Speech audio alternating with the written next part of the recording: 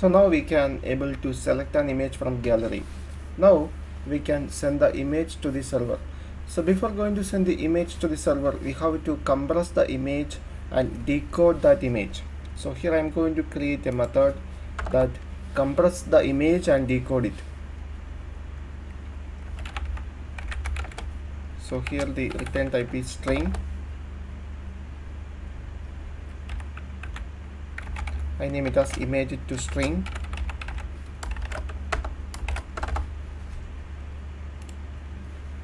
So first here create some variables for byte array output stream. I name it as byte array output stream.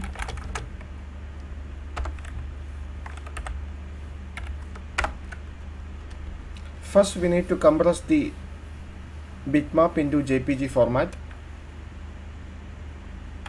So bitmap dot compress. First one specify the compression format. So compress format into .jpg. Now specify the quality, and final variable is the byte array output stream. So here we compress the bitmap and save the compressed bitmap into the byte array output stream. Now we need to convert the byte array output stream into an array of byte. So create some variables for byte array.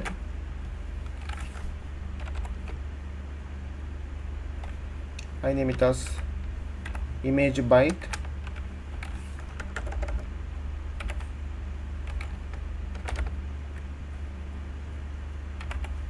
Byte array output stream to byte array. Now we need to encode the byte array, so we can encode it. So base64 dot encode it to string. Specify the byte array. Now there is a flag. We can use this base64 default, and finally we can return the string from this method. So return the string.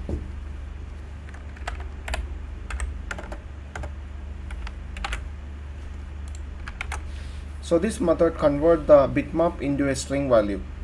So now we need to create a method for perform the image upload. So here I am going to create a method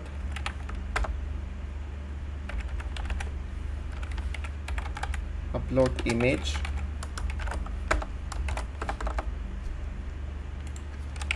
Create some variables. First one is image. Call that method image to string. Now get the image title. Get the title from the edit text. So img title dot get the text. Now we can perform the image upload. So first one, we need to create some variables for API interface. First get an instance of Retrofit. So API client dot get API client dot create. Specify the interface class. Here it is API interface dot class. Now we can call that method. So here the return type is an instance of call class. Here the expected output is an object of our model class. Here the model class is image class. Now call that method. So API interface dot upload image. Pass the image title. Now pass the image. Now we can handle the response from server.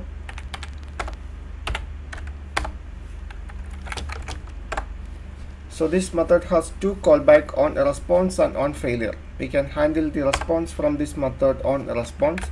So here the response is an object of image class. So image class get the response dot body.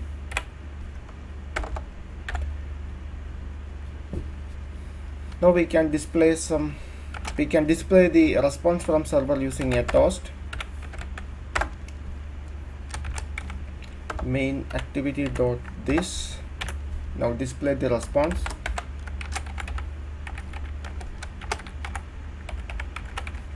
Server response.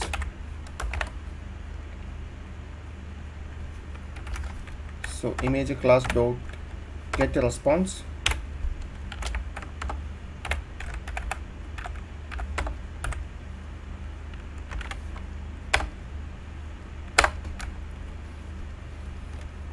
At the same time, now we need to display the image view.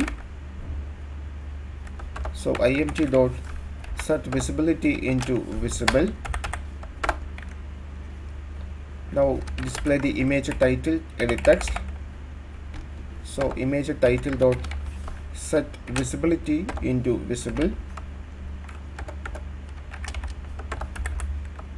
Now we need to disable the choose button.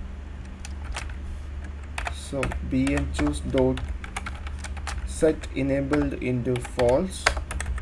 Now we need to enable the upload button. So bn dot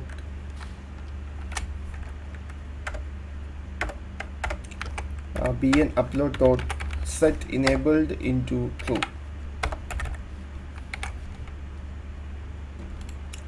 Sorry, there is a mistake occurred. We have to hide this image view. So here it is gone, and we have to hide the image title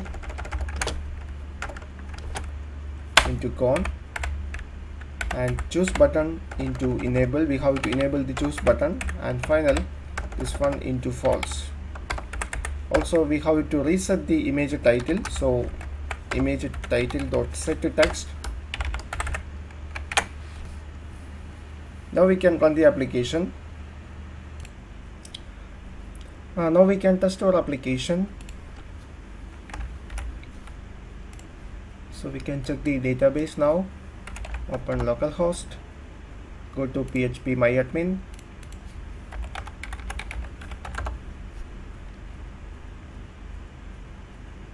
This is our database. This is our table. Now there is no information available in this table. So this is our database. Now we can check the folder. So this is the project folder. This is the upload folder. Now there is no images are available in this folder. So now I'm going to upload some image. So run the application.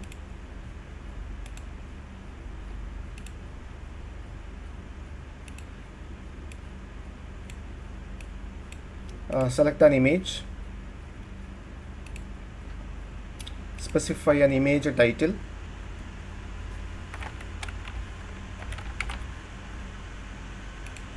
Now upload that image. Now this is the response from server. Image uploaded successfully, and the image available on the upload folder.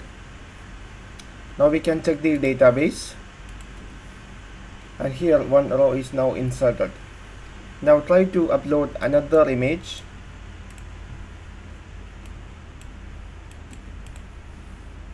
Specify an image title and upload that image. Now that image available inside a folder available in server.